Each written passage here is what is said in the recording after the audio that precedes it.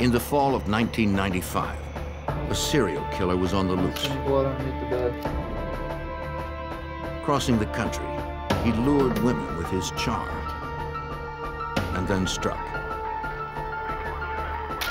Each time, he vanished before police could catch him. The FBI and police detectives needed to stop him before another victim met this deadly stranger.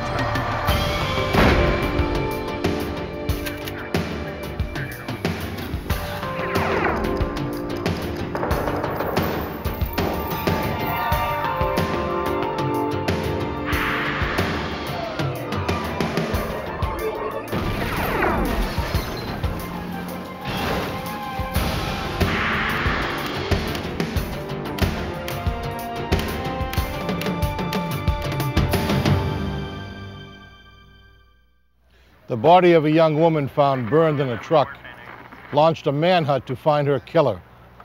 When more bodies began to turn up across the country, the FBI believed the cases were linked. Investigators had a suspect. They just couldn't find him. I'm Jim Kallstrom, former head of the FBI's New York office. Agents would enlist the help of local law enforcement and even long-haul truckers to stop a cross-country killer.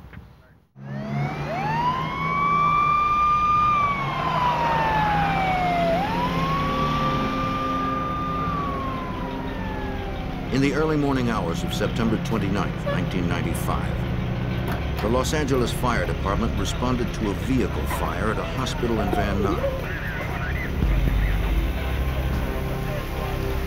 They found a pickup truck burning in the parking lot.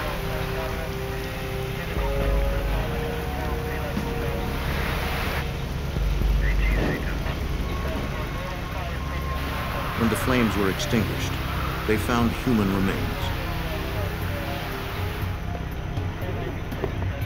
Firemen contacted the Arson and Homicide Division of the Los Angeles Police Department. Homicide detectives responded to the scene and were briefed by uniformed officers already there.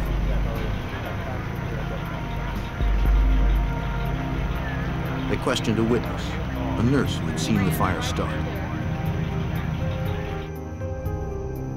She said she had arrived for work before dawn for the early morning shift. In the parking lot, she saw the truck go ablaze.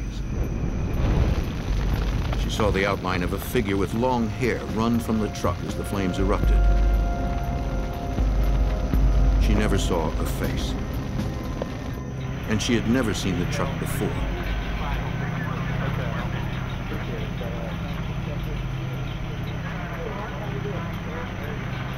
Investigators inspected the vehicle. The pattern of fire damage indicated it had begun in the cab and had burned very quickly. Investigators believed it had been intentionally set. An accelerant had been used, probably gasoline. The body inside appeared to be a female, but it was burned beyond recognition. Some items survived the fire, including a backpack, a camera, and a roll of undeveloped film. Technicians recovered several documents that bore the name Sandra Gallagher.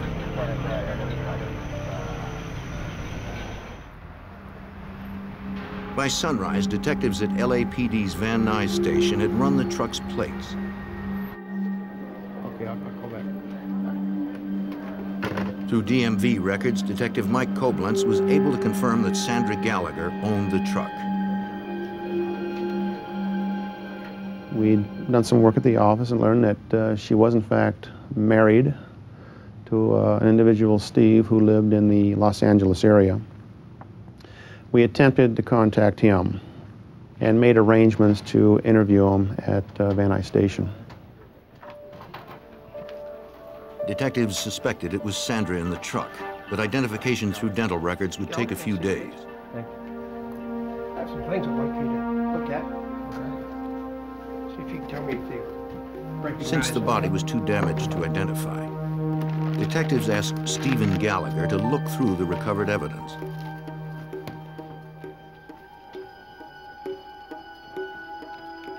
Recognize this person? He said the backpack, camera, and other items were Sandra's.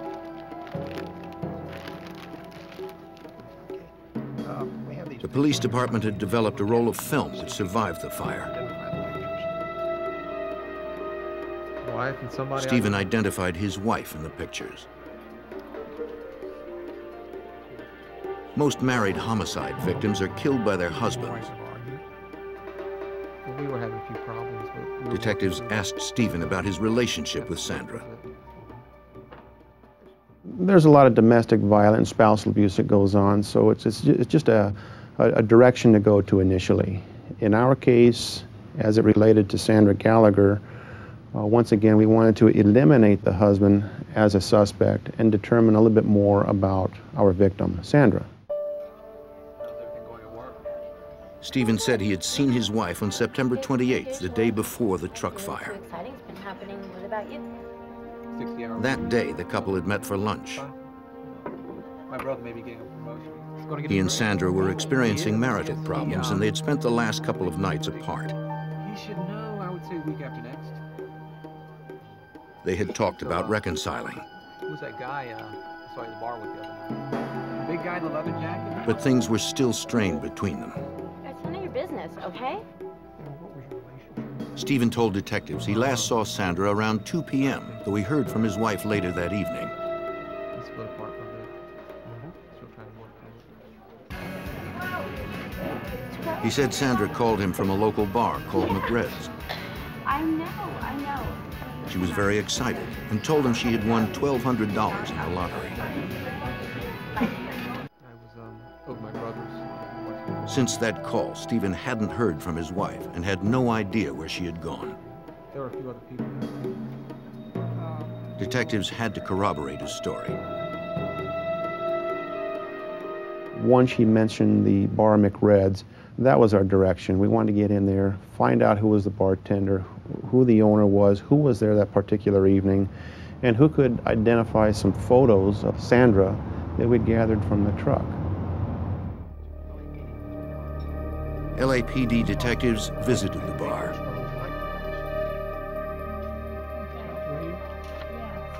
When shown a photo of Sandra Gallagher, the bartender recognized the woman. Okay. What can you tell me about her? She knew her by her nickname, Sam. Had a lottery ticket. Hey. Guess what? The bartender confirmed that Sandra had been in the bar on the night of the 28th. She had told everyone about her lottery win. Yeah. Some customers overheard the detective's questions and said they had also been in McRed's that evening. Can you tell me about her when she was in here the other night? They also remembered Sandra and recalled one man who talked with her that night. These people in the bar had mentioned to us that they recognized the photographs, and they identified the photographs as a female by the name of Sam. This is the name that they knew her by, was Sam. And everybody had mentioned she was with a person by the name of Glenn. Yeah. They described Glenn as having long blonde hair and a beard. He'd been coming in regularly for the past few days. That night, he seemed interested in Sandra and talked to her for quite a while. Okay. Glenn was friendly and came across as a big spender, buying drinks for Sandra and the others.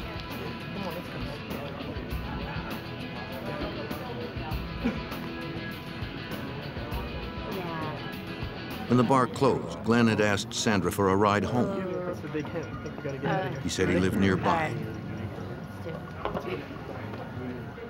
She agreed to drop him off, and they left together. The customers hadn't seen Glenn since that night. Yeah, she took him home. Do you know where he lives? It was about 5 minutes. They believed Glenn's last name was Rogers, but they weren't sure. Or what time did he leave? Their description of him matched the one of the man seen fleeing the burning truck. If you think of anything else, please call me. Detective Koblenz would check the lead. For your help. Thank you. Through department sources, we were able to identify Glenn Rogers as a resident in the Van Nuys area. And we were able to obtain photographs of Mr. Rogers. These photographs, in the next day or two, were shown to various witnesses at the bar in the form of a photo lineup, and Mr. Rogers was identified in this photo lineup as the person being at McRed's with Sandra Gallagher. Detectives secured a search warrant for Rogers' apartment. It was only a few minutes away from where the truck had been burned. LAPD, search warrant! They didn't know if Rogers was inside, perhaps with a weapon. Uniformed officers entered first to clear the apartment. Rogers wasn't there.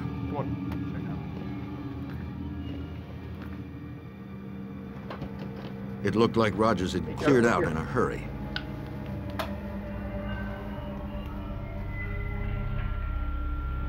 Detectives recovered a purse and a woman's wallet. It was empty of cash and held no ID. No identification. They also found a woman's earring.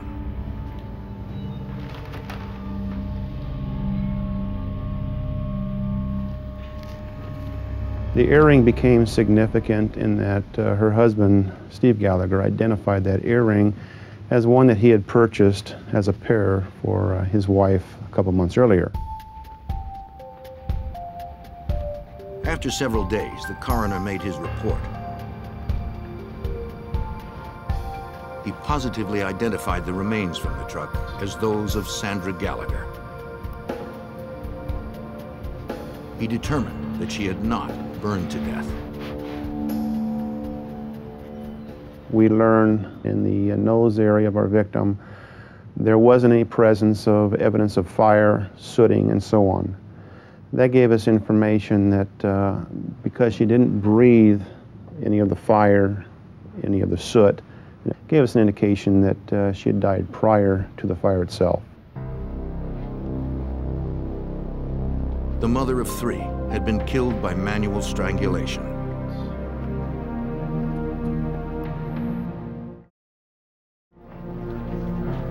Los Angeles detectives charged Glenn Rogers with Sandra Gallagher's murder and issued a warrant for his arrest. They entered Rogers' name and description into the NCIC, the National Crime Information Center, a database that links over 57,000 law enforcement agencies nationwide. That informs other agencies around the United States that Glenn Rogers, in this case, is in fact wanted in Los Angeles for murder. It would list the agency, Los Angeles Police Department, Van Nuys area, with my name and my phone number. If they have any contact with Glenn Rogers and happen to run him, this warrant would show up in their jurisdiction and he'd be taken into custody. Detectives sought out anyone who knew Glenn Rogers. They learned he frequented local bars and worked odd jobs, mostly in construction.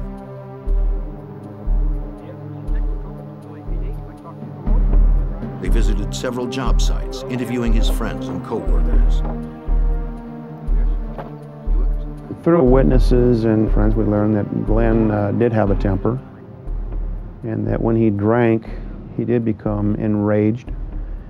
There was domestic violence involved with former girlfriends. So we knew we were dealing with someone who could become violent, and generally violent when he drank, as it was in our case with Sandra Gallagher. One of his friends said he hadn't seen Rogers in a while, but promised to contact the police if he heard from him. Okay. A few days later, Rogers' friend called. He said Rogers had phoned him from a motel outside Jackson, Mississippi. Local police talked to the motel manager, who told them Rogers' room number.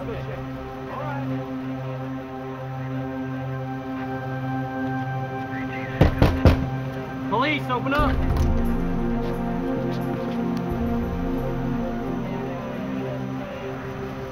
The room was empty. The murder suspect was on the run. In the fall of 1995, the search continued for Glenn Rogers. Police believed he fled California after killing a woman there on September 28th. tip led to a Mississippi motel, but Rogers had disappeared before police arrived. Police issued an APB locally. They hoped someone would spot the suspected killer before he left the area. Days later, on November 3rd, 1995, Jackson, Mississippi detectives responded to a murder. Family members had found Linda Price dead in her bathtub. The 34-year-old single mother had been stabbed repeatedly and her throat had been slashed. Investigators searched the apartment for evidence.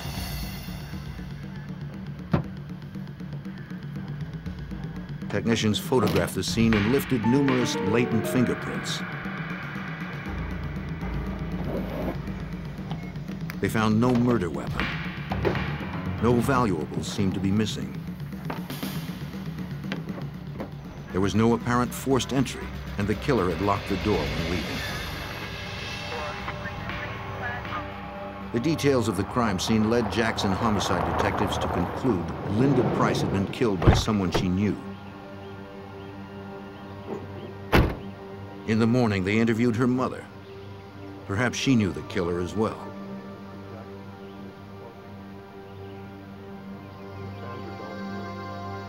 She said her daughter had a new boyfriend. His name was Glenn Rogers.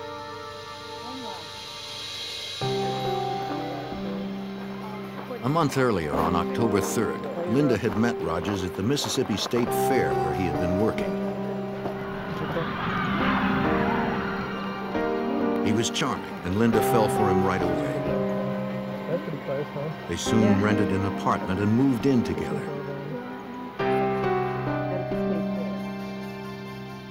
At first, Linda seemed happier than ever, but recently she wondered if she'd made a mistake. She told her mother that Rogers had a bad temper and she feared his mood swings. When Linda stopped calling and didn't answer her apartment door, her mother believed that Rogers had harmed her.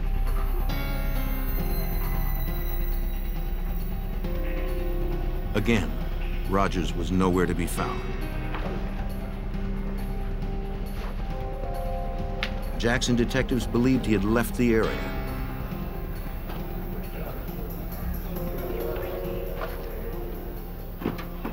They entered his name into the NCIC database.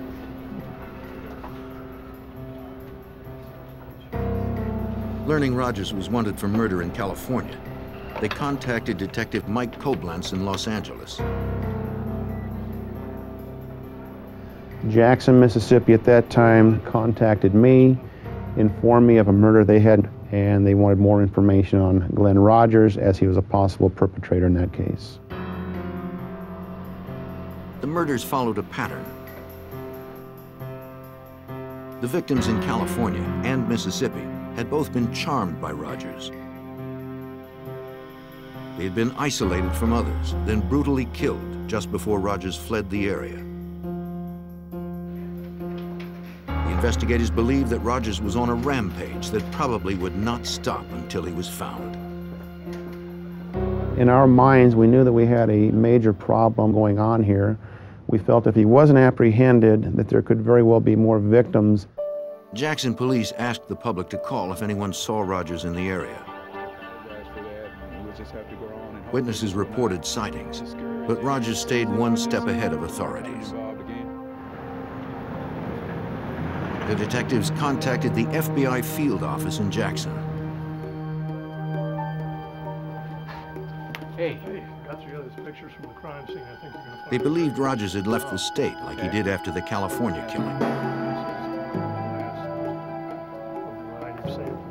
Agents filed a federal warrant for unlawful flight to avoid prosecution. Perhaps federal resources could help stop the killer. FBI Special Agent John Huber helped coordinate the multi-state investigation. This case was very high speed, very fast. The murder he committed in Jackson was on November 3rd, was Linda Price. Subsequent to that, he committed another murder on November 6th. On that date, police in Tampa, Florida responded to a murder scene at a local motel room that had been rented by Glenn Rogers.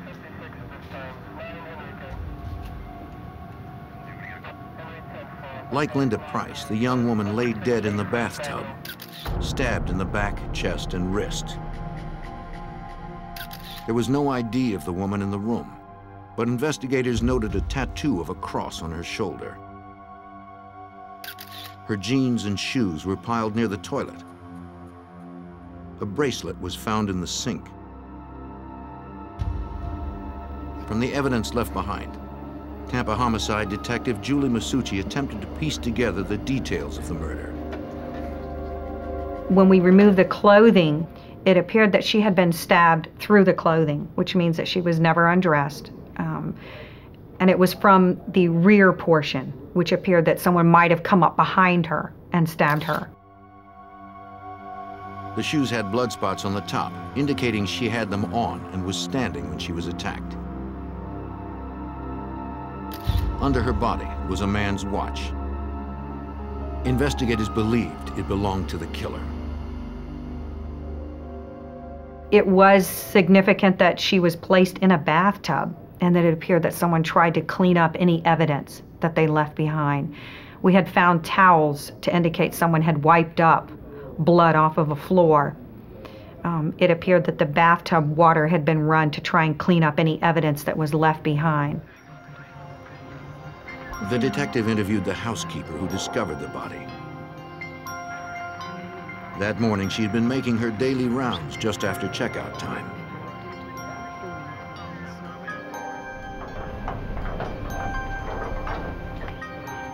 Outside room 119, she spotted a handwritten "Do Not Disturb" sign. Housekeeping!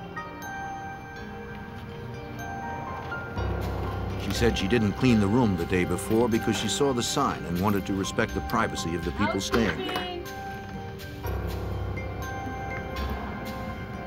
On this day, the occupants were scheduled to have checked out.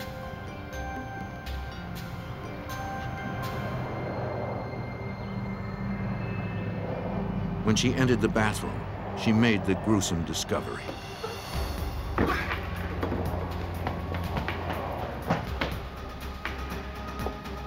Detectives asked the motel manager if she knew about the people staying in room 119.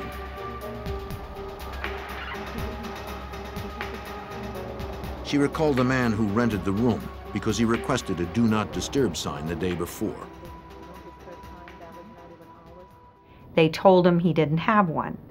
So he paid for another night and told them at the registration that he did not want them cleaning his room. He wanted it to be left alone. Apparently he went back to the room and tore off a piece of a phone book and made his own "Do Not Disturb" sign, and he hung it on the door. The motel manager remembered the same man packing up a small white car that evening. He had paid for another night, so she didn't think he was leaving. She warned him about recent break-ins at the motel and told him not to leave anything in the car overnight. Thanks. Good, I'll go.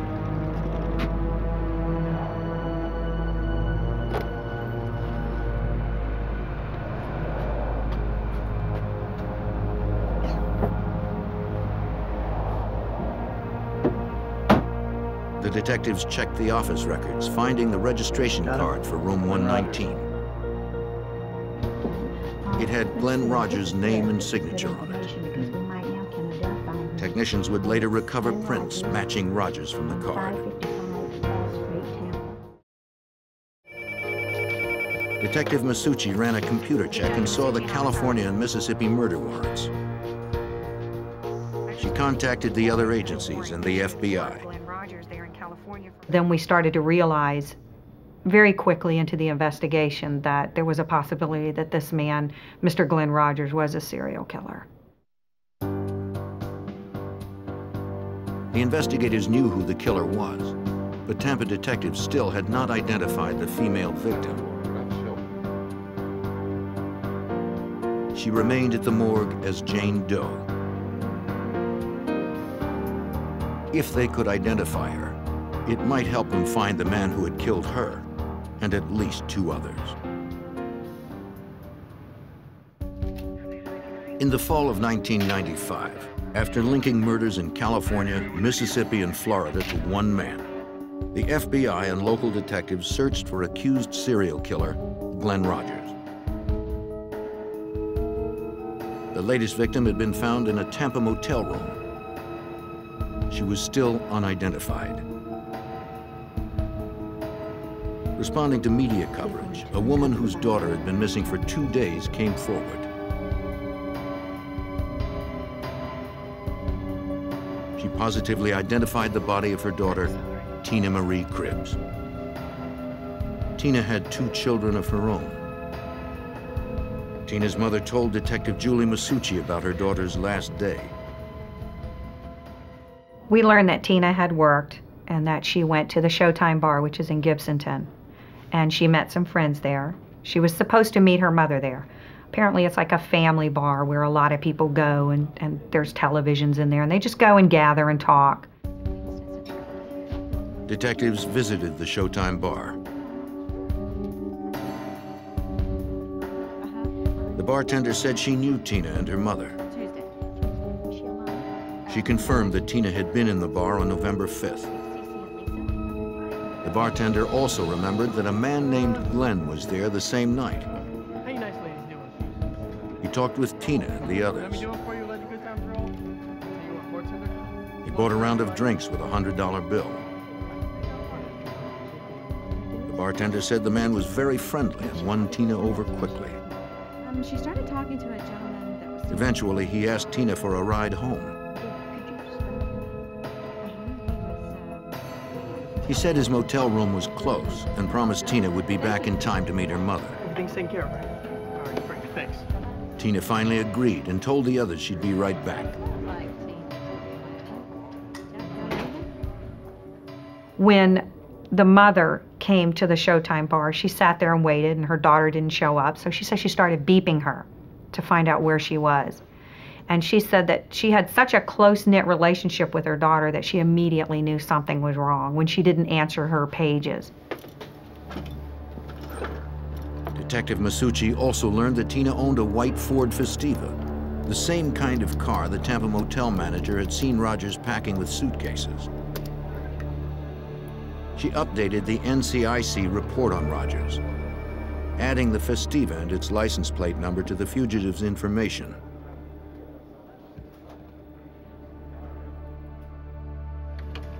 FBI Special Agent John Huber was surprised that Rogers wasn't trying to conceal himself. Glenn Rogers seemed to not care if he would get caught or had no fear of the law. He would always use his real name when dealing with people and checking into motels. He would drive cars that weren't stolen, either belonged to the victim, which he could easily be linked to, or his own vehicle. He didn't seem to care. If people knew what was happening, he wasn't trying to hide. The search for the serial killer hit the news. TV stations across the Southeast broadcast pictures of Rogers, asking anyone spotting him to call authorities.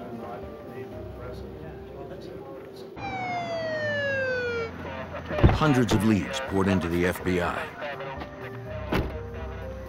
One promising tip came from a Jackson, Mississippi motel. 2 separate callers claimed to have seen Rogers there. Rogers had been in Jackson previously and was known to frequent small motels. We set up a perimeter around the hotel, and then we had an entry team go up to the door. Police, come to the door! Come to the door with your hands up! Come to the door! Hands where we can see them!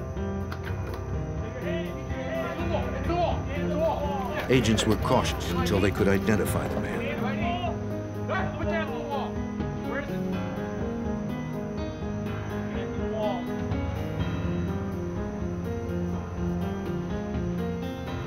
We identified the person that resembled Rogers and determined that it was not him. We then later searched the entire hotel and began searching the hotels in the immediate vicinity but didn't find him. It was very important in this case to apprehend this individual as soon as possible, because based on his history, he was going to continue to kill until he was apprehended. Authorities were desperate to stop him. The serial killer was out there somewhere, and it was likely that he was searching for his next victim. In the fall of 1995, suspected serial killer Glenn Rogers had been last seen in Florida. The FBI believed he had murdered a woman there after killing women in California and Mississippi. The FBI soon learned that Louisiana had been his next stop. On November 10, 1995, Andy Sutton, a mother of 4, was found murdered in her Bossier City, Louisiana apartment. Like 2 others, she had multiple stab wounds to her upper body and back. The Bossier City detective questioned the victim's roommate and former boyfriend. 9 o'clock. Andy's roommate was a waitress and had worked late the night before Andy was killed. Went in together.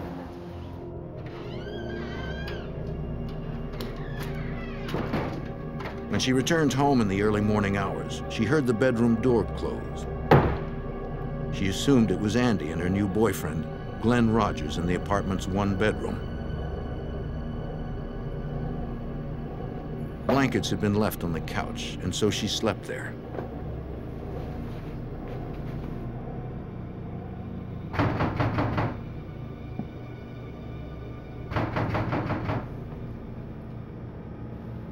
After daybreak, she was awakened by someone at the apartment door.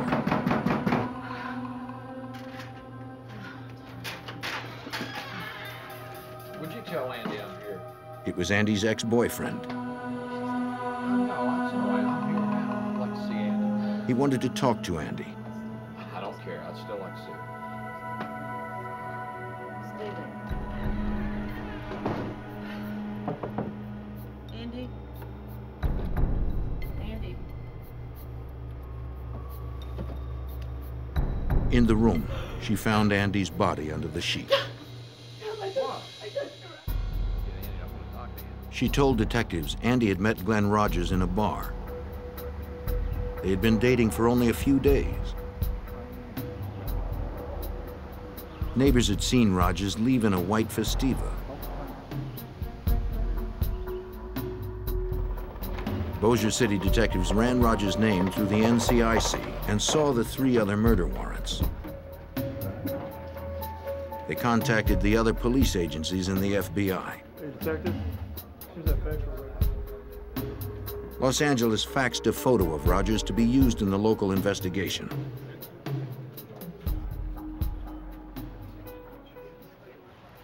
Louisiana television stations picked up the story. Viewers were asked to be on the lookout for Rogers, but they were warned not to approach the deadly fugitive.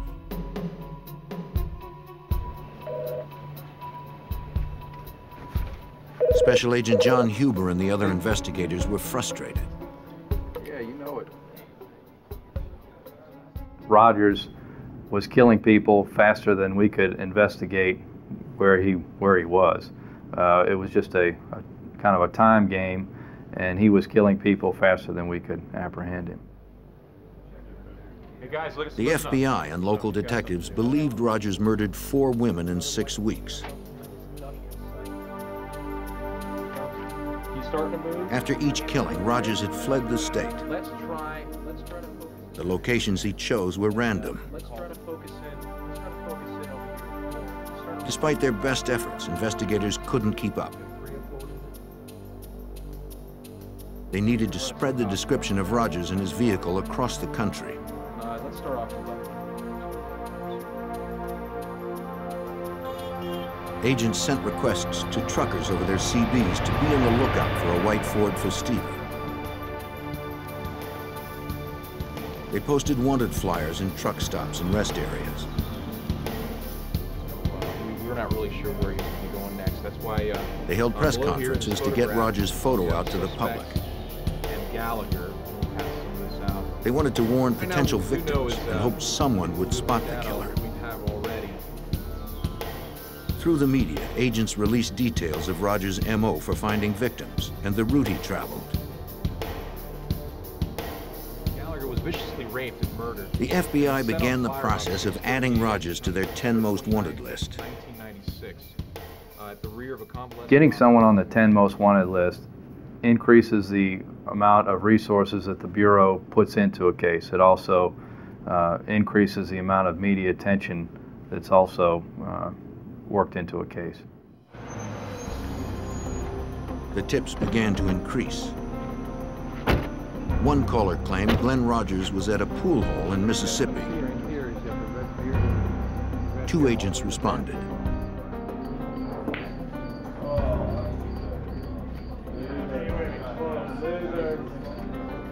One of the pitfalls of an intense media campaign are the many false sightings that well-intentioned citizens call in.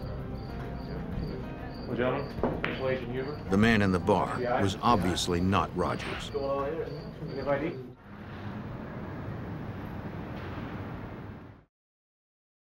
The investigators tried to predict Rogers' next move and focus their search. Special Agent Huber had worked plenty of fugitive cases. A lot of times in fugitive investigations, when people are in trouble, they'll go to areas that they're familiar with, or associates or friends. In this particular case, Rogers' family and friends were mostly located in the Kentucky area, and that's where a lot of our resources were focused. Authorities in Kentucky received priority teletypes about the fugitive. Kentucky State Police Detective Bob Stevens was already familiar with the name Glenn Rogers. In fact, he had been looking for him for almost 2 years. Rogers was wanted for questioning in the disappearance and possible murder of his housemate, 71-year-old Mark Peters.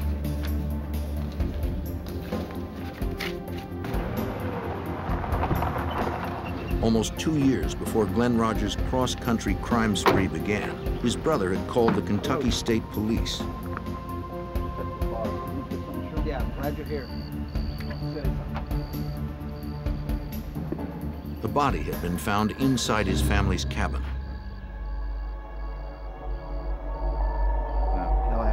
Police believed it was Mark Peters. Peters had last been seen with Rogers. The cord tied around the corpse's hands and feet matched one found in the home the men shared. Authorities could not determine the cause of death, and they couldn't find Rogers. The case is still ongoing and still pending. We had one suspect, which was Glenn Rogers. We weren't able to track Rogers real well due to the fact that he traveled by Greyhound bus, by tractor trailer, cars. It was hard for us to track him. So we had a hard time trying to know where his next step was. Still, the investigative focus in Kentucky paid off.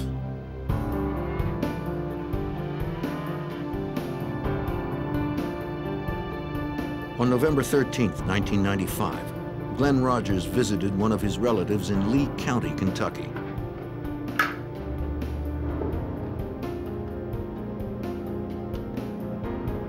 When he left, she called the Kentucky State Police. Hi, I think you're looking for my nephew.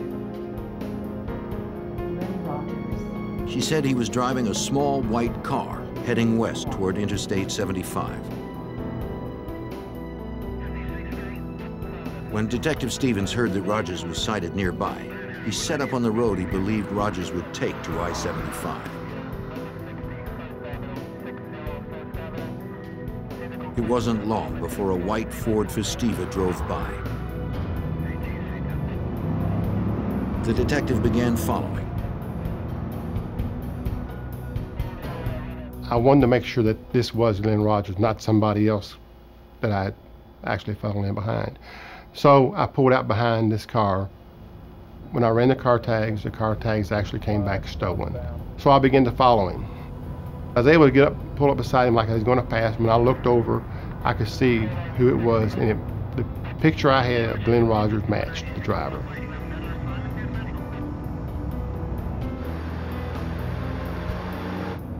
The detective requested backup. A local police officer was parked nearby. He joined the slow pursuit.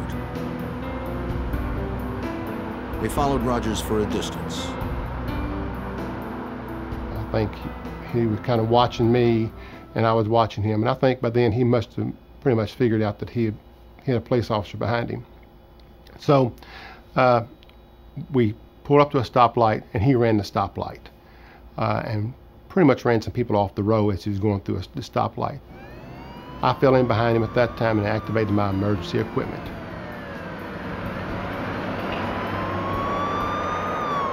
Rogers didn't stop. He sped up. He's on to us now. Stand by. Several miles ahead, police set up a roadblock and tried to clear the road of traffic. Go, go! They hoped this would be the last stop for the elusive killer.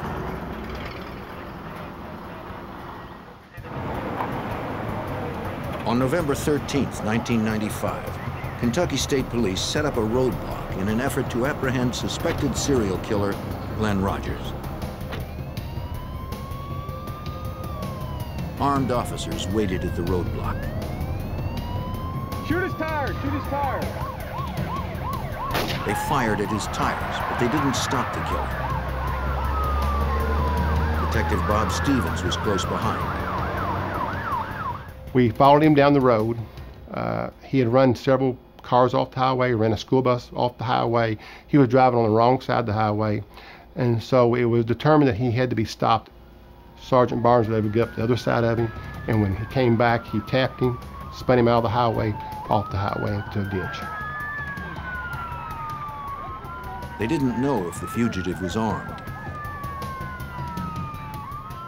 When I first approached the car, and I was one of the first ones to approach the car, you could see that he looked very upset, very aggravated that he was in the custody. He was very defiant and just didn't want to be taken into custody at that time.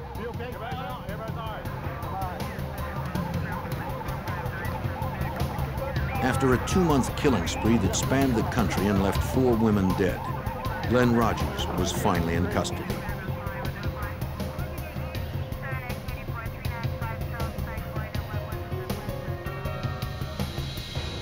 The vehicle identification number of the white Festiva confirmed the car belonged to Tina Marie Cribbs, the victim in Florida. Technicians scoured the car for evidence. They found shorts with blood on them, a blanket, and a woman's purse. These and other items linked Rogers to the murders in Mississippi, Louisiana, and Florida.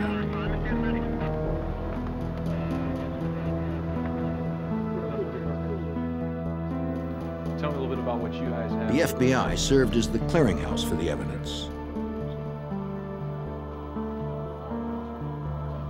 FBI agents and detectives from 5 states met in Kentucky to outline the case.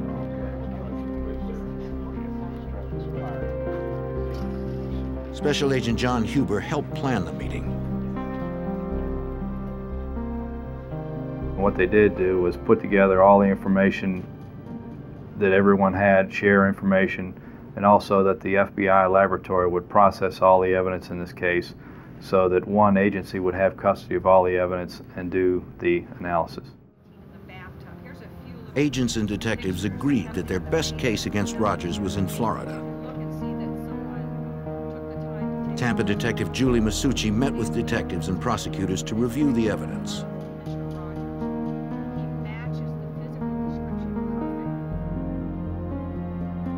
They believe the watch found in the tub with the victim belonged to Rogers.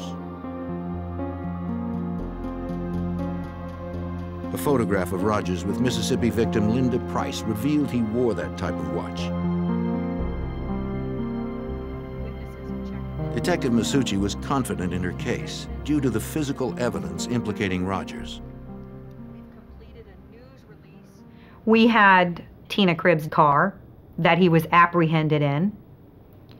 We had some shorts that belonged to him that had some of Tina Cribb's DNA on them, the registration slip that Mr. Rogers signed himself, fingerprints that were found inside of motel room number 119 where the victim was found, and miscellaneous items that were found inside of the car when he was apprehended.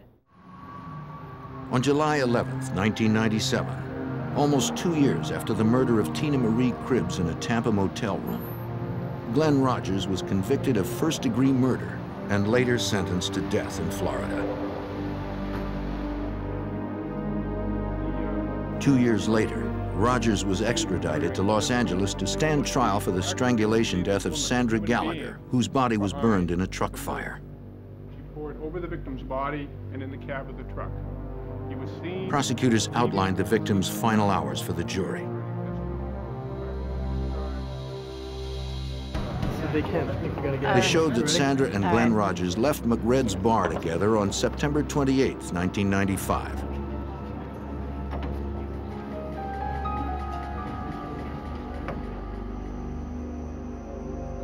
At some point, there was a struggle, perhaps as Rogers made an unwanted sexual advance. He strangled her, crushing her windpipe.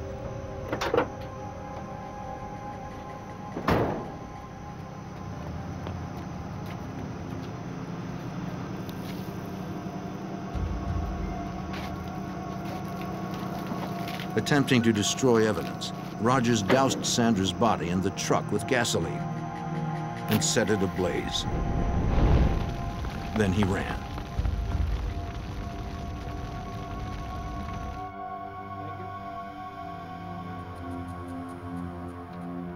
On July 16, 1999, a jury again found Glenn Rogers guilty of murder. He was sentenced to a second death penalty in the state of California.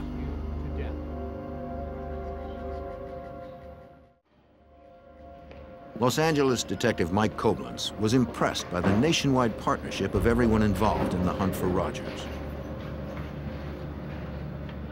That's really what made this case come together, was the interagency cooperation, and not just in Los Angeles, but in Jackson, Mississippi, Tampa, Florida, and later Bossier City, Louisiana, the FBI, the press, the different news agencies that were able to get the information out.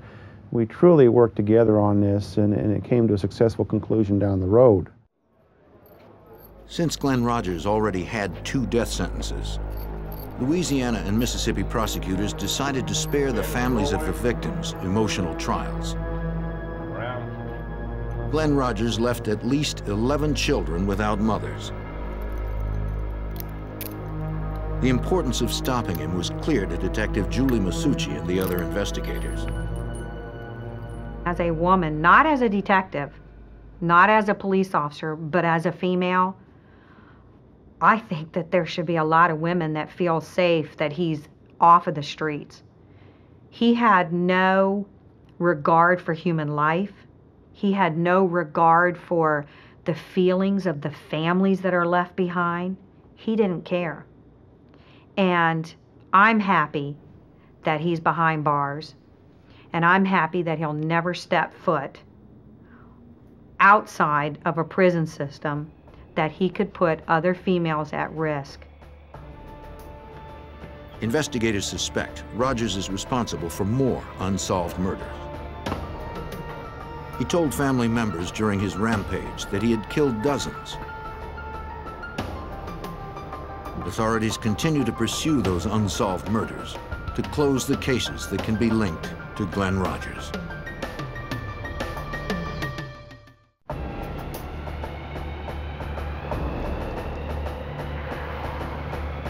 At the height of its popularity, Chippendale's exotic male dance troupe played to sell-out crowds. People across the country shelled out millions to see them. Then one of the founding partners was murdered, and New York City police were left with no leads. When a suspect finally did emerge, the chase would take the FBI to another continent in the hopes of solving the Backstage Murder.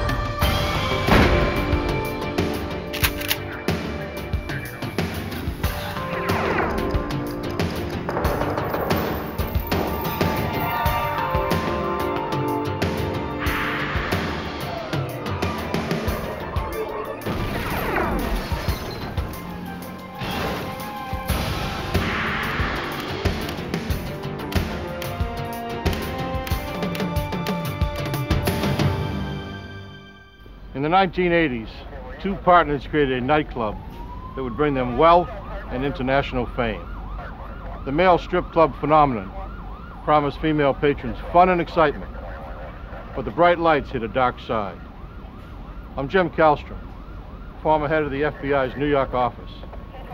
The FBI would launch a sting operation spanning 2 continents to bring down a man who killed for profit.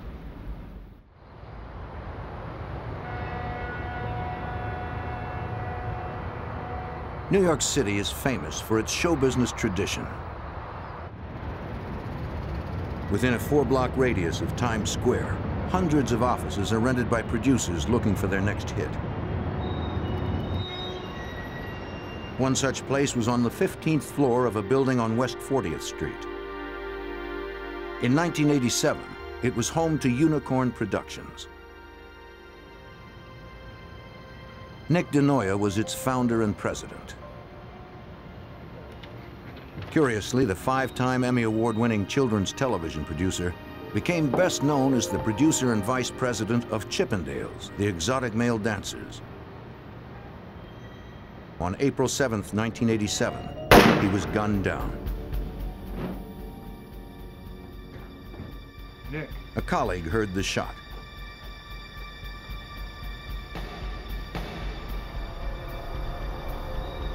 He found DeNoia dead on the floor and called 911.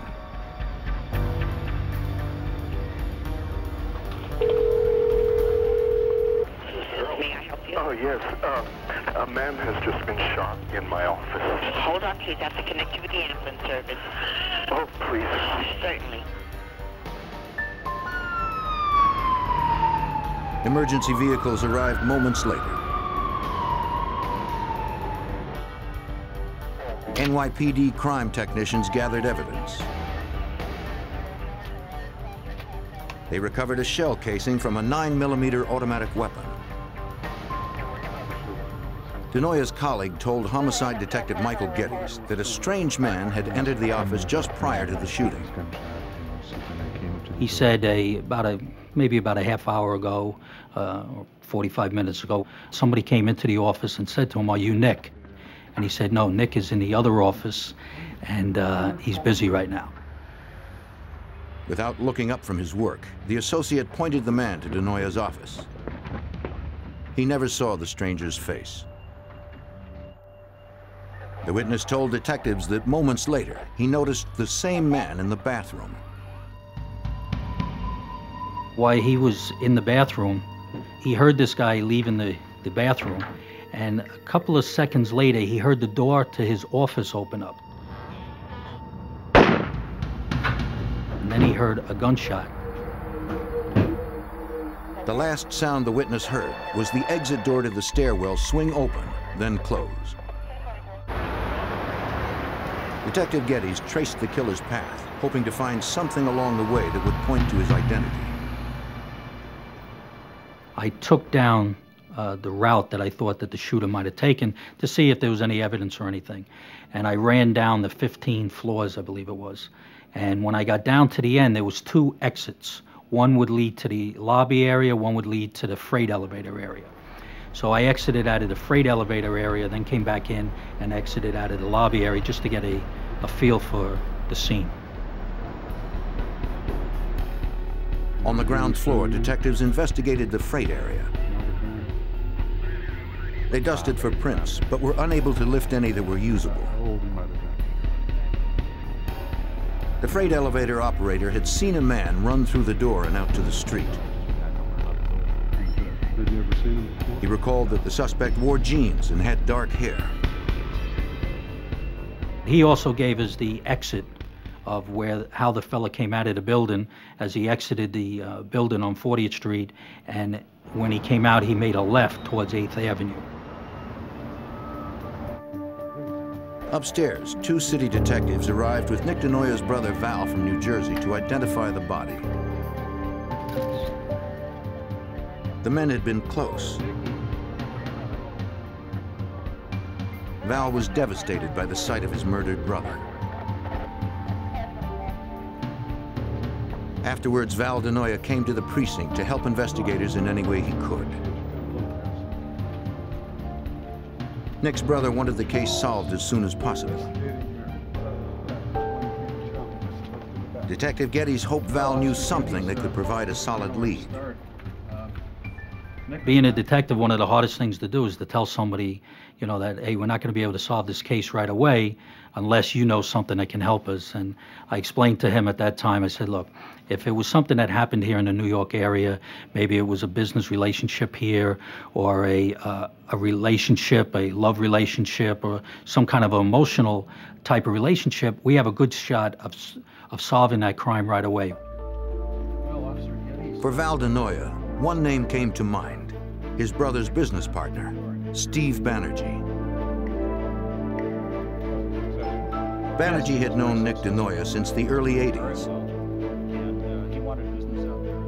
Val told the detective that his brother met him in Los Angeles. Nick DeNoia had traveled to LA hoping to build upon the success he enjoyed in New York. The 5-time Emmy Award-winning producer fielded many offers, but one man in particular was relentless in his pursuit. Steve Banerjee, the East Indian immigrant and entrepreneur who had dreamt up Chippendale's male exotic dance revue, wanted DeNoia to fashion a more refined act. Though ladies-only nights in LA were extremely popular, Banerjee wanted a dance troupe worthy enough to draw audiences in New York and Las Vegas. He believed that Nick DeNoia was the man who could make that dream come true. Val DeNoia said that his brother was reluctant at first, feeling the act was too sleazy. When Banerjee promised him all touring rights and 50% of its proceeds, DeNoia accepted the offer.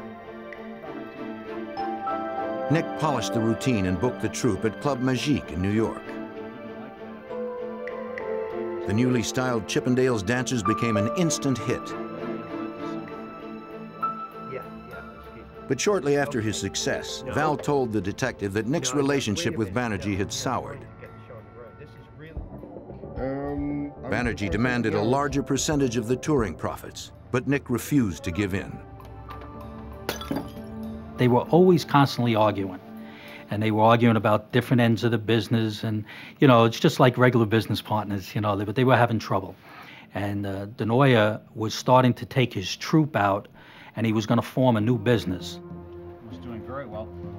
In the weeks prior to his death, Nick was negotiating touring deals for a troupe he designed to compete directly with Chippendales.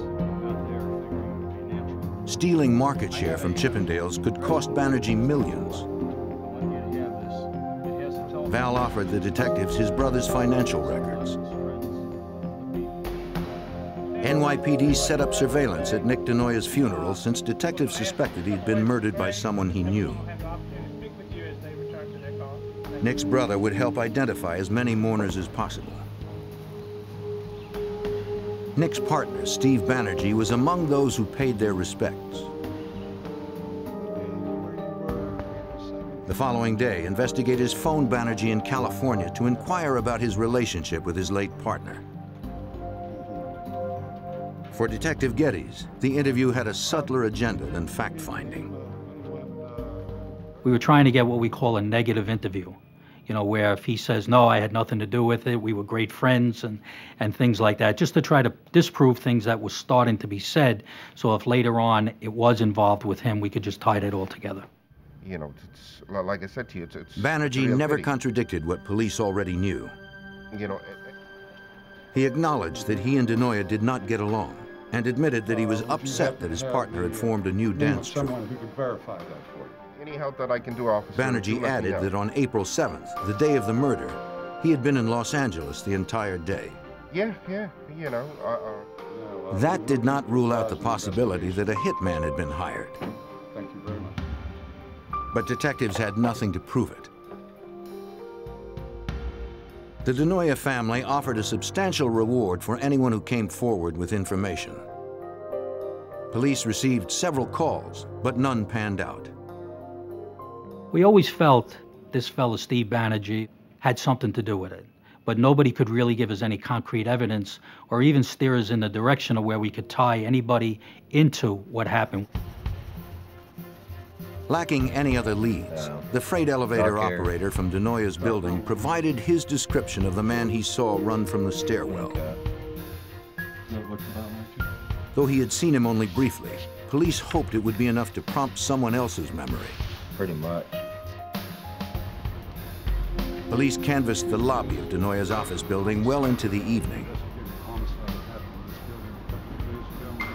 They asked everyone who worked there if they recognized the sketch. None did. The killer had apparently vanished in the middle of a workday amongst millions of New York City commuters. Well, basically the investigation just, it kind of hit a brick wall. And we really weren't going anywhere with it. We had a sketch that was out there. There was a reward that was out there. There was we even put it on television, trying to get some assistance, figuring if the person that did this was from another state, that somebody would give us the information. But we constantly hit that brick wall, and it wasn't going anywhere. No new leads surfaced. To New York City police, it looked as if the killer had gotten away with murder.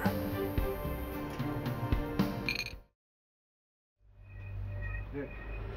4 years had passed since Chippendale's choreographer Nick Denoya had been murdered in his Manhattan office. The case remained unsolved. Then, in July 1991, over 2,500 miles away, Special Agent Dan West at the FBI's Las Vegas field office received a call. It was from a man who claimed he had been hired to kill 2 people for $25,000. I immediately wasn't sure whether or not he was just a prank call. It's not unusual for the FBI, especially in Las Vegas on a weekend, to receive prank calls, a lot of alcohol flowing. So I asked him to give me specific details of the alleged planned murder. The caller said that a man named Ray Cologne had hired him to kill 2 managers of a male exotic dance troupe touring England. They were competitors of the Chippendales dancers. The source said he did not know why Cologne wanted the men dead, but for some reason the would-be hitman had decided not to go through with it. I'm not sure if the source backed out because of Good Samaritan reasons or because he chickened out. He flew to England and then flew back to the United States almost immediately. I think he flew into Los Angeles and then drove to Las Vegas, basically to hide out. The agent told the source to meet him at the office at 5 o'clock the next morning. He needed to somehow confirm the caller's story. He also said that he had worked with the DEA in prior investigations as an informant, and he provided me with the name of a DEA agent in Houston who could vouch for him. The DEA agent confirmed that he had previously worked with the source and insisted that the man was to be trusted. After the FBI arranged protection for the intended victims in England, the informant described the murder plan. Preparations were made a few days earlier at the Los Angeles home of his former landlord, Ray Cologne, the man who had hired him. Cologne led the would-be hitman to his garage, where they met Cologne's brother-in-law, who had recently returned from scouting the victims in England. Look, man, we want this... He told the informant that he could find his targets in the town of Blackpool on July 20th, when the exotic dancers were scheduled to perform there. Because of England's strict gun laws, smuggling a gun in was out of the question. Instead, Cologne instructed the hitman to kill his victims by fatal injection. He mixed a dose of cyanide powder into a small vial. They figured it could be smuggled past customs in a bottle of eye drops. The agent needed something more solid than the statement of one informant to bring in Ray Cologne. He consented to get Cologne on tape. The reformed hitman would call Cologne and pretend that he was still in England. What we were trying to get from the telephone conversations was strong evidence that Colon was a part of the plan to kill the two intended victims, if not the organizer of the plan. We had the information from the source, but we had to verify that through the tape conversations.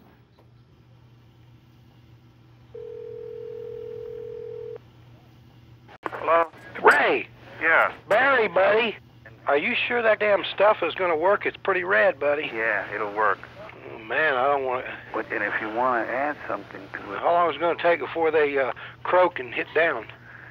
Is that an immediate, if not sooner? Yeah, right. That's probably potent.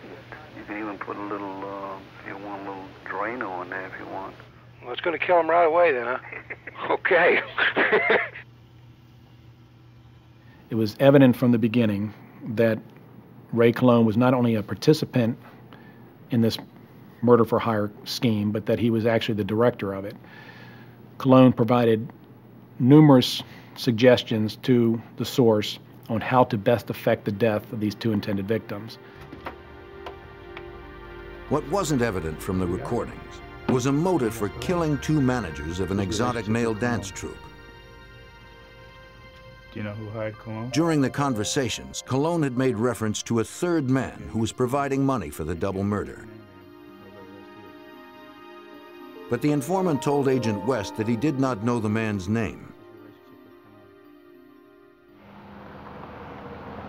2 days later, on Wednesday, July 25th, 1991, a federal judge in California was convinced that the FBI had enough probable cause to search Colon's Los Angeles home. What's up? Colon was surprised by the warrant. It limited the agent's search to cyanide, travel records to England, and correspondence that could link Colon and his brother-in-law to the intended murders. In the bedroom, they found flyers for the male exotic dance tour in England. Harry, let me have a bag, will you? They also found 2 handguns in a drawer. Records indicated they had been legally purchased by Ray Colon. And since the warrant didn't specify weapons, the guns were not seized. In the garage, agents did find something the warrant had specified. A bag filled with cyanide. It corroborated their informant's story. This is what he was talking about. Then, one agent found something that would break the case wide open. During the course of the search warrant, we found Colon's address book. Special Agent Andy Stefanik from the Los Angeles office was going through that book, and he noticed the name of Steve Banerjee.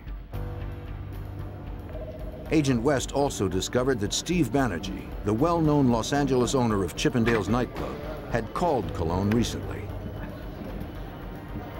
The toll record showed several conversations, several calls going back and forth between Banerjee and Colon. In addition, that same day, we received the results of interviews from the British police on the intended victims, and both indicated that Steve Banerjee was the only person they could possibly think of who would have a motive to kill them or would even want to kill them. The 2 managers of the rival male dance troupe believed that Banerjee wanted them dead to stop them from competing with Chippendales.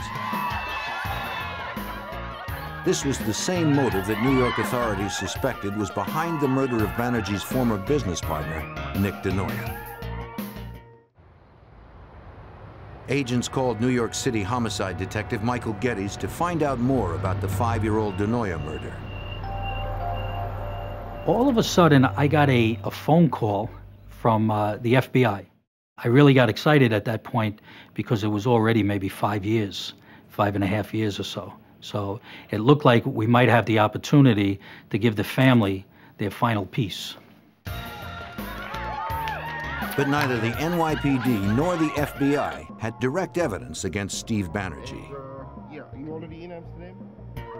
And agents were still unsure if Colon would be able to assist the murder investigation. We at that time did not know whether or not Colon was involved in the Nick DeNoia murder. The composite picture resembled Colon, but it certainly wasn't a match. Despite their uncertainty about Cologne's role in Denoya's murder, they had strong evidence against him for conspiracy to commit murder.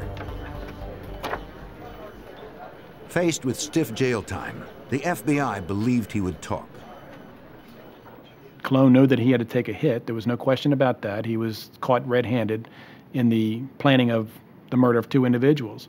So he had to accept the fact that he was going to go down for some time himself, but that it was going to be a lot less time in jail if he worked with us. On August 2nd, 1991, agents arrested Cologne and his brother-in-law for conspiracy to commit murder. Cologne's arrest would increase the pressure to tell the FBI what he knew about Steve Banerjee and the murder of Banerjee's partner, Nick Denoya. What the FBI didn't count on was that Cologne's arrest would make Chippendale's owner Steve Banerjee far more elusive.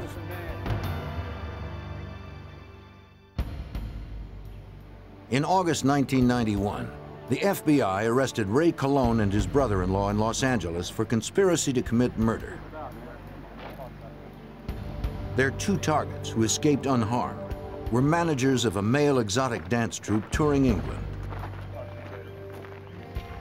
Agents believed that a third man, Steve Banerjee, creator of Chippendales, had hired them to kill the men.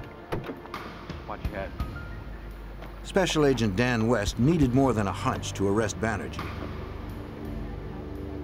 He hoped that Ray Cologne would provide something more solid. He knew that, that his best chances of getting the best deal were to cooperate with the FBI. He had indicated to us that we only had a small fraction of the story. He took a sheet of paper, he said, right now you have this, and I can give you the whole page. As agents had suspected, Cologne admitted that Steve Banerjee was the man who had hired him to carry out the murders.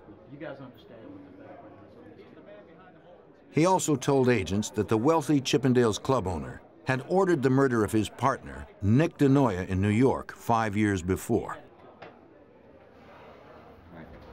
For consideration of a lighter sentence, Cologne signed a proffer agreeing to help the FBI gather enough evidence to arrest Banerjee. Special Agent Scott Garriola from the FBI's Los Angeles field office learned that Cologne's association with Banerjee had begun by chance over a decade earlier.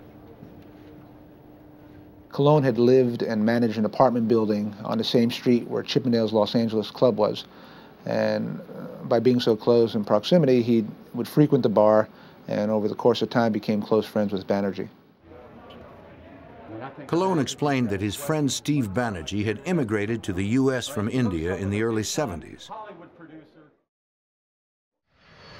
In 1973, the future millionaire opened a gas station north of the Los Angeles airport. He used the profits to purchase a failing West Los Angeles bar, and by 1976 had turned it into the nightclub that became famous as Chippendales. By then, Cologne had parlayed his friendship with Banerjee into employment. The out-of-work musician was happy to perform any job that Banerjee needed done.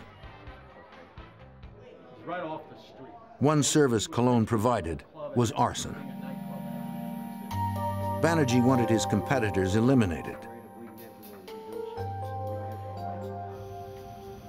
Cologne confided that Banerjee directed him to burn down nearby competition.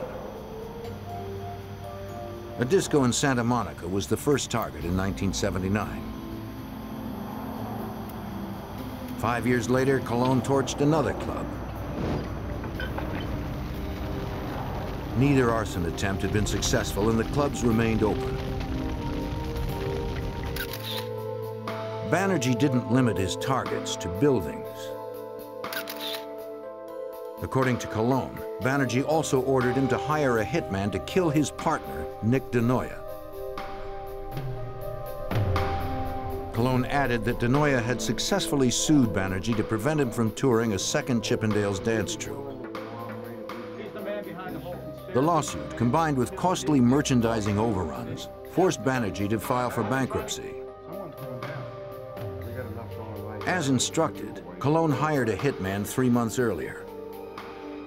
Right off the street. He claimed he remembered only the man's first name, which was Louis. On the day of the murder, Colon and Louis flew in from LA, rented a car, and drove into Manhattan.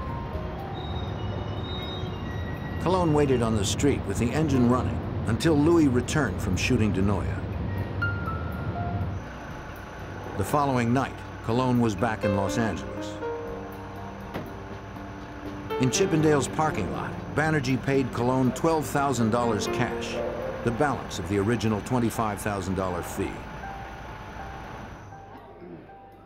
Colon's story was good, but it was only hearsay from a suspected conspirator.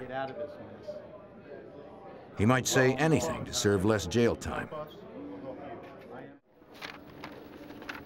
Special Agent Garriola first needed to verify the facts Colon had presented. At this point, all we had was somebody in prison telling us, well, it wasn't me, it was somebody else who was behind it. Your initial plan is to corroborate as much as possible what he's telling you. And that's what we did for the first couple of months. With Colon's credibility secured, the FBI set out to get Banerjee and the hitman who killed his partner. Agents figured the only one Banerjee would trust enough to confess to would be his old friend Ray Colon, but they needed to get Colon close enough. We had Colon released out of the jail where he was being housed under a proposed medical furlough because of his health problems. And we started sending communications to Banerjee via letter, messenger-delivered letters, and cryptic phone calls to try and get Banerjee to respond to him. Banerjee refused to return calls or letters. He was suspicious of Colon, despite having paid him over $200,000 at various drops around the city to keep Colon loyal since his arrest. The FBI came up with another plan to compel Banerjee to respond to Colon. We decided to force the issue and set up a meeting on our own terms. And we had Colon waiting across the street from Chippendale's one morning. As agents watched, Colon called to Banerjee when he emerged from the club. The Chippendale's owner was curious as to why Colon was standing outside his establishment. Banerjee spoke to him in whispers, suspecting he may be wired. Agents had no way of knowing what Banerjee might be planning. We took several precautions. You know, if he hired somebody else, Colon, to kill somebody, why wouldn't he hire somebody to kill Colon? Hoping to strengthen Banerjee's trust, the released prisoner provided the address of a bar where the suspected murderer was to send more money. Banerjee didn't trust Colon, but he couldn't afford to ignore him. He told Colon to pick up his payment the next evening. Agents set up surveillance on the bar. At about 9 o'clock, agents observed Banerjee stopping in front, checking the address, and then driving away.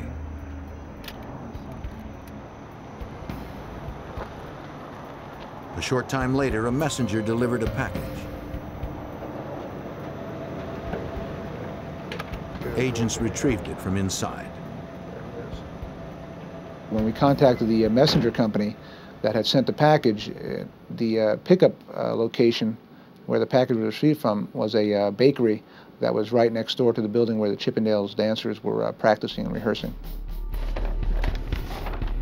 Back in the FBI offices, agents opened the package, not knowing what might be inside. It contained $14,000. I guess we got them both. The payoff meant that Banerjee would continue to keep Ray Colon close to him. But agents didn't know if Banerjee would talk, or if the hitman, known only as Louis, would ever be found.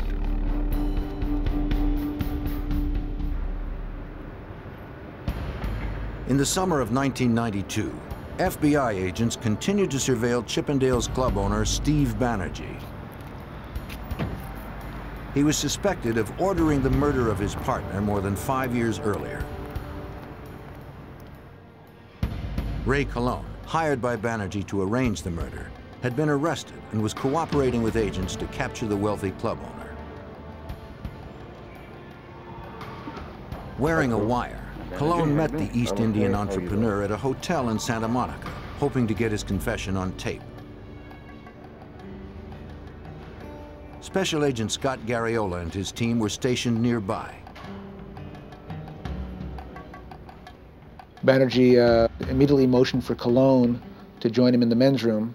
When the two of them went into the men's room, and Banerjee told him to be quiet, not to say a word, he searched Colon about 3 times looking for the wire.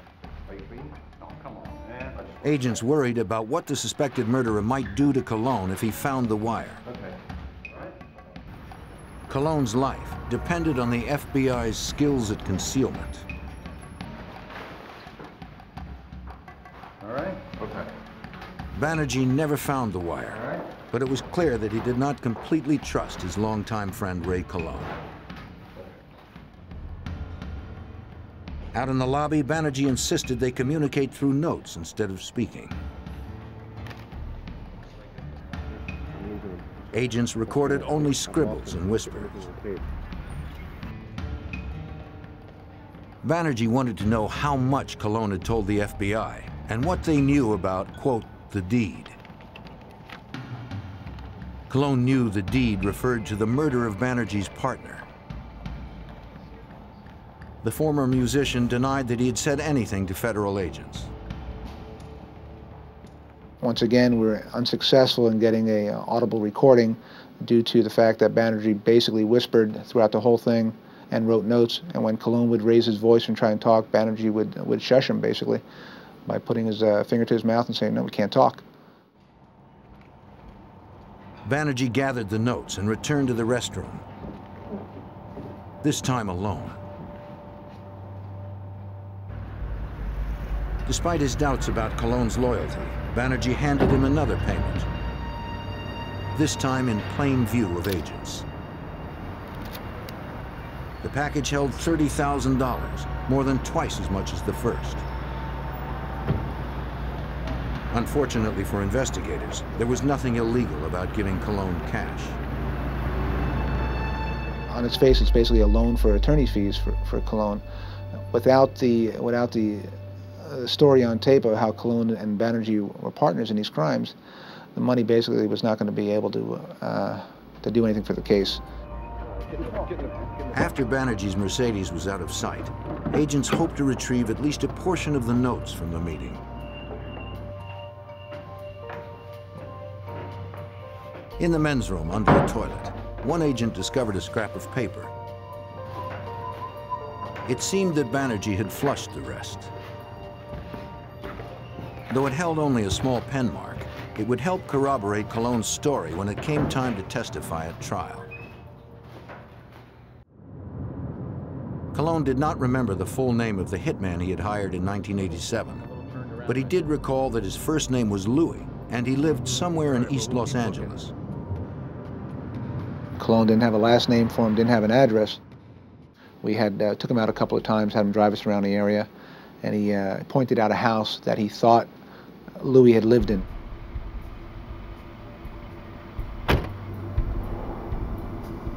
Colon's memory proved correct. The woman who answered the door was Louis's mother.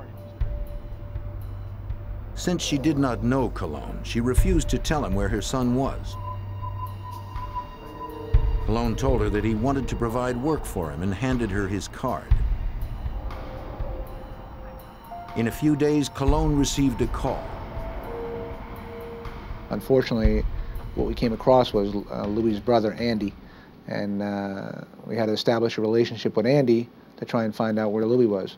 So we had Colon talking to Andy about various things. He needed to hire Louis back for a job, same job he had completed a few years prior.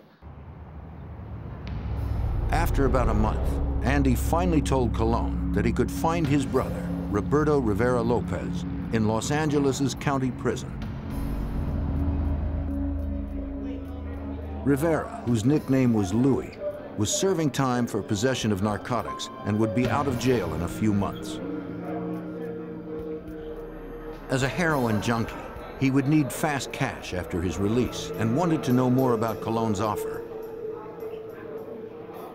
Colon laid the groundwork once again for this new job that he wanted Rivera to help him with. And the plan that we had set in motion was that there was a witness to the homicide in 1987, and that Louis needed to go back and take care of that witness. Near the end of 1992, Colon met with the hitman for the first time in 5 years. With their conversation being monitored, the FBI informant slowly drew Louis Rivera in, detailing a new murder plot. If the FBI ever hoped to get the hitman confessing on tape, it had to be now. His release date on the charge he was incarcerated for was, I believe, January 17th of '93. We were running up against the clock. And one of our concerns was that, we had laid the groundwork for Colon and Rivera, that when Rivera got out, he was supposed to contact Colon to go and kill this witness. Agents' worries were laid to rest.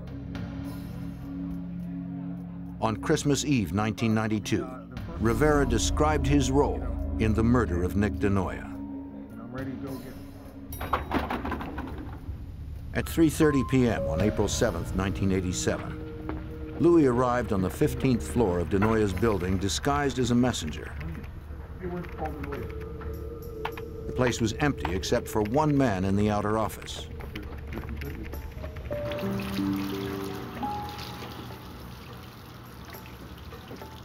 Moments later, when the office worker entered the men's room, Louis exited to kill DeNoia, figuring there'd be no other witnesses to the crime. He found the producer at his desk, pulled out a 9mm semi-automatic, and fired from 3 feet away. The FBI had it all on tape. Ray Colon had fulfilled half of his agreement with the FBI to receive sentencing consideration on his charge of conspiracy to commit murder. The other half hinged on his ability to secure a taped confession from the man who had ordered DeNoia's murder, his longtime friend, Steve Banerjee. So far, more than a year after his arrest, Colon had been unable to do that.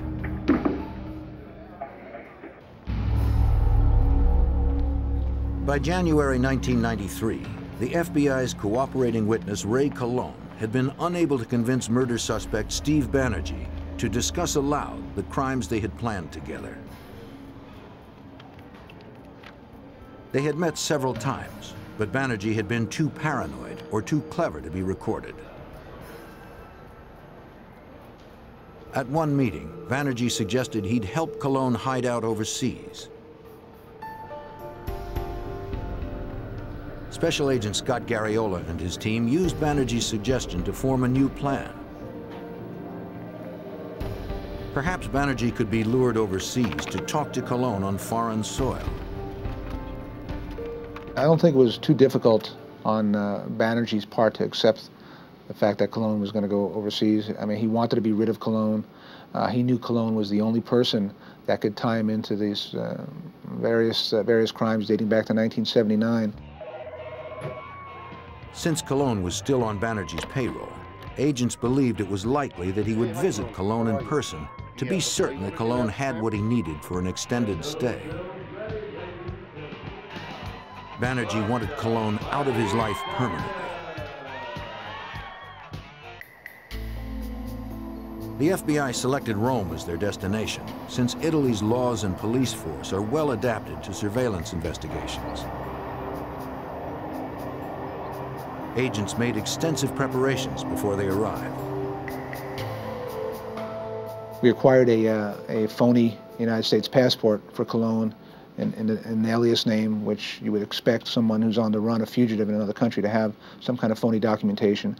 So we acquired that. We also entered Colon into the nationwide crime computer as a fugitive. So in the event Banerjee had some kind of private investigator or someone check the computer, it would show that there was a warrant out for Colon's arrest because he was now a fugitive. With the cooperation of the Italian authorities, the FBI secured an apartment for Cologne in Rome that was wired for recording. When everyone was assembled, Cologne placed a call to Banerjee in California. The East Indian murder suspect understood that Cologne would use the code name Mr. Underwood when he called.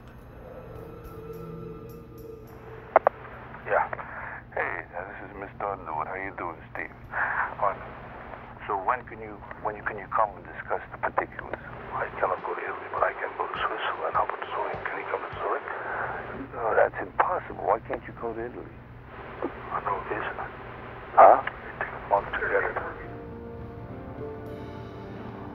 There was a problem with Banerjee coming to Rome since he was not a United States citizen.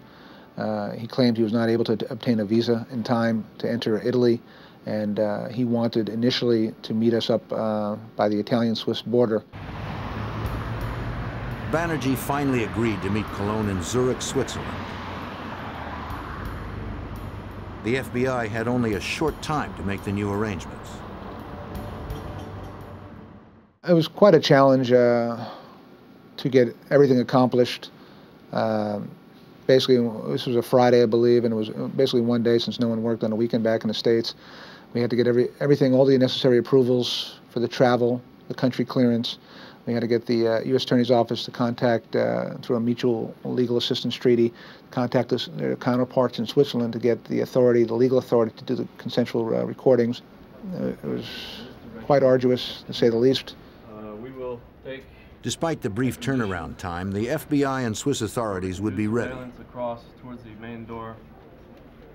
The plan was to wire Cologne for a meeting in the hotel lobby. Afterwards, the informant would suggest continuing the meeting in his hotel room, which would be equipped with audio and video devices planted by a special unit of the Swiss police.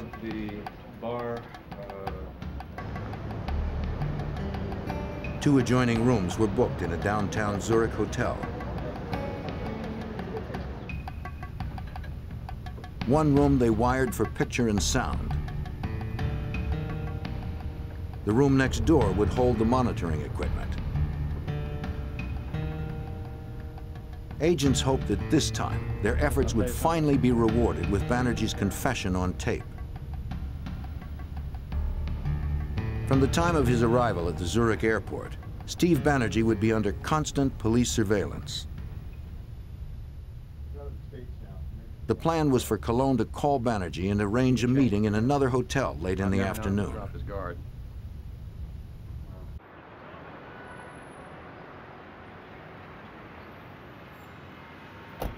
As planned, Banerjee arrived first. Undercover agents and Swiss police were stationed throughout the hotel dressed as staff. He waited in the bar where he was expecting Cologne's call.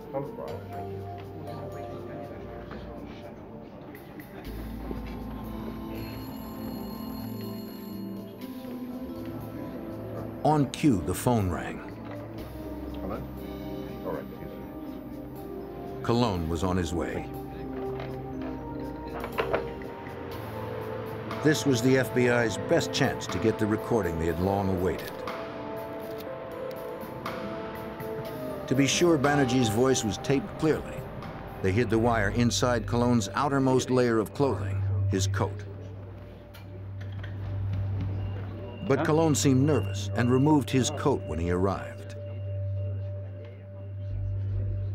As a result, investigators could no longer hear the conversation.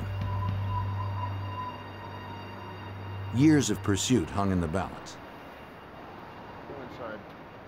It seemed unlikely that Banerjee would agree to meet Cologne again anytime soon. We had ourselves a major problem.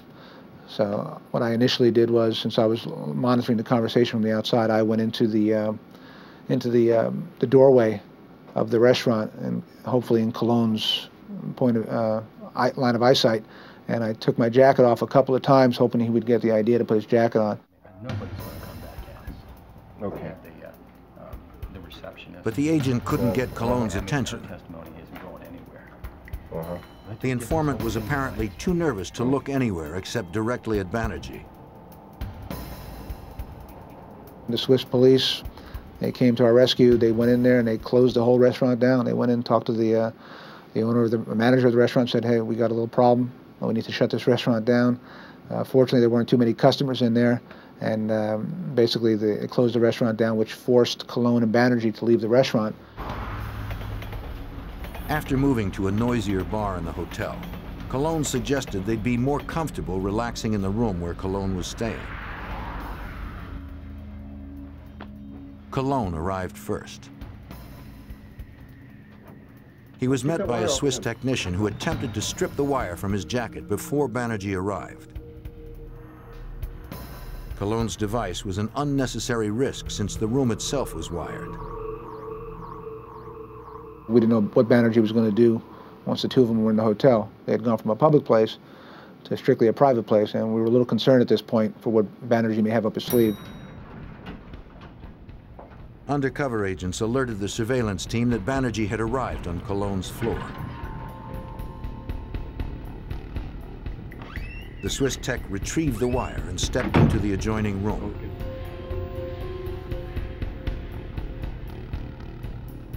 Colon barely had time to pour himself a drink before there was a knock on the door.